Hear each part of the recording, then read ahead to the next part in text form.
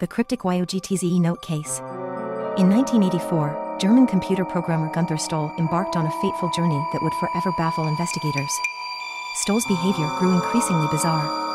He spoke of being followed and left behind a cryptic note with the word YOGTZE scrawled on it. Tragically, Stoll's life was cut short. His lifeless body was found in a forest, shrouded in mystery. Countless theories emerged, ranging from a targeted murder to a mental breakdown. But the true meaning behind YOGTZE and the circumstances of Stoll's death remain elusive. The YOGTZE case serves as a haunting reminder of how some mysteries defy explanation, leaving us grasping at fragments of an unsolved puzzle.